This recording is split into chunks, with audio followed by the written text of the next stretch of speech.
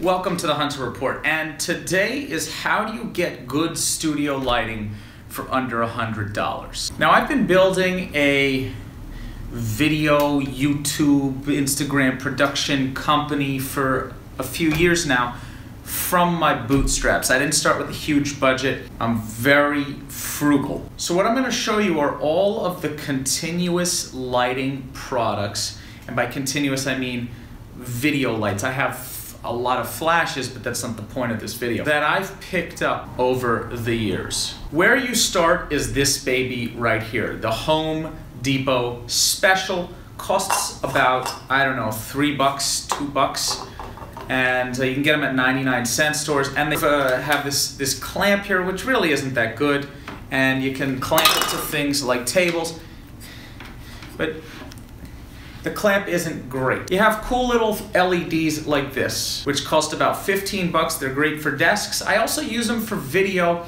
on my laptop, and you're gonna see that in the later part of this video. And it's just a great little light to have. I have lots of these, and I use them all throughout all different parts of my house. And then we get into the difference between LED and tungsten bulbs. Now, technically this is an LED, but the reason I call it tungsten is because of the connector right here. And this is an Edison, I believe, 26 connector, and it's just your standard light connector. And because it's a standard, you'll even get things like LEDs. And I just got this at Home Depot, and this baby right here is incredibly bright. Then we step into the world of sort of portable studio LEDs. This right here is a Lume Cube, and it's incredibly powerful. Let me just show you how powerful it is. That's setting 1, 2, 3, 4, 5, 6, 7, 8, 9, 10. And this baby right here, it's just so powerful. I'm sure I'm overexposed.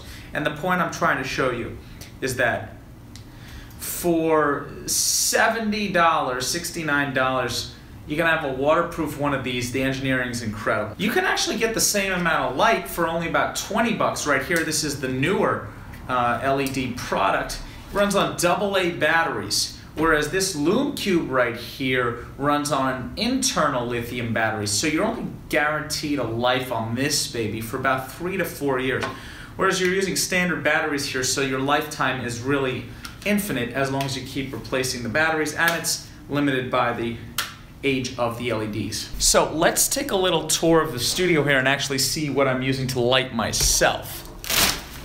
So as you can see right here, I've got a 4-socket here. It's an umbrella. This is a nice tool right here in order to get a lot of light and to spread it out. But that's not really what I'm looking for, because I'm looking for something to be a key light, a spotlight. This isn't a spotlight, this is a wide light. And then let's move over here to the studio.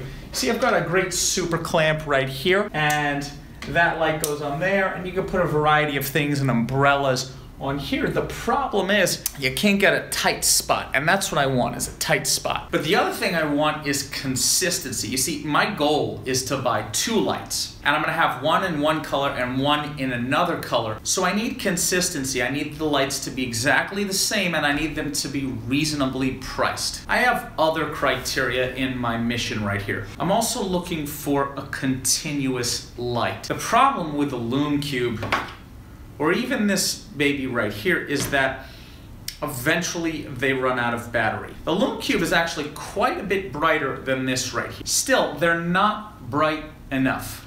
I need something as bright as this bad boy right here, which puts out 1200 lumens, and I'm not quite sure at what the distance is. And let me tell it to you another way. I was doing a photo shoot out on the street, and I had 3 or 4 flashes going. And I brought the Lume Cube, and I thought I could balance it against the flashes, and it turns out the Lume Cube could not even come close to competing with the flashes. And that's where consistency comes in. It's sometimes more important to have exactly the same lighting capability across multiple lights than having one superstar light that you're trying to balance with another set of lights that have different capabilities. So let me review again exactly what I'm looking for. Consistency, power, continuous, the ability to accept barn doors, a focusing capability, and finally price. And I mean that both in terms of upfront cost, but also price over the lifetime of the product. This product right here, when these LEDs die, the light dies with it. Same with this Lume Cube. But with a lighting system like this, or some of the more advanced ones that I'm going to show you, even if your light dies, your system stays in place. This right here is part of the system. You see this light hood right here with this light, because it's a round light, this will actually serve as a bit of a spotlight.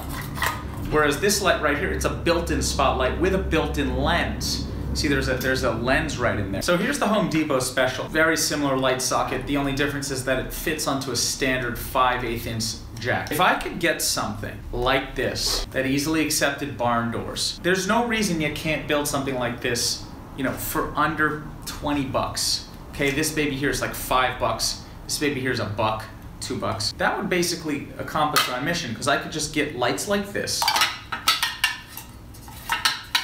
and then just tape my gels right over here. And I could have mission accomplished for under $40. And if I missed a product, so what I'm about to show you is a $100 product that literally accomplishes all of my goals. And it's for that reason that I'm buying. But I have to say that ultra powerful socket bulbs like this with built-in lenses, built-in floodlights, I just find very attractive. In fact, it's the same lensing that's in this that's also right here in the Lume Cube. And I like that. This feels beefy right here, feels meaty, it's an LED. Same thing here, very beefy. Hear that? Metal on metal. Feels solid. These are workhorse professional grade products. I don't know, this one right here just doesn't feel solid, but I've had it for years and it has held up to the abuse that I've put it through. Without further ado, let's dive into the magical buying interwebs, where I will use this to illuminate my face. Now, if I had a budget of infinity, I would definitely get the RE150, and I'd get a bunch of these. See how they could accept a nice light pole. It's got a 14 degree to 42 degree focusing, great light, great construction. The problem is it's $340, and it's worth every single penny until a competitor comes out. Now, in the LED world, the cheapest that you're gonna get for something that focuses, narrow to wide beam, plus barn doors, maybe $200. And I'm not even sure if the bulb is replaceable on this, so there's that problem. And here we are with the solution. Under $100, mounts on a standard light pole, barn doors, accepts gels, can easily tape gels to this, gaff tape, focusing beam, takes a bunch of, and here really is the solution to the problem, the Impact Qualight. It focuses 21 to 40 degrees, it has barn doors, safety glass, placeable bulbs, you can easily tape a gel to this whole situation. So there you have it. To me, I'm really just buying all the apparatus that you put around the bulb. That's really what I'm looking for. Now, one day I will be able to afford those RE babies, but for now, this is the solution. This is the Hunter Report. Please subscribe, please give me a thumbs up, and check the description below if you want to get any of these items. See you soon.